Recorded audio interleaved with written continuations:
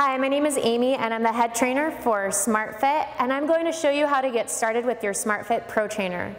To power up your ProTrainer, you're going to head over to the master control box and you are going to locate the power switch on the right side. Go ahead and turn that to the on position, and then your system will go ahead into power up mode. As the system scans each panel, just be patient. After a few moments, the system will go into attract mode.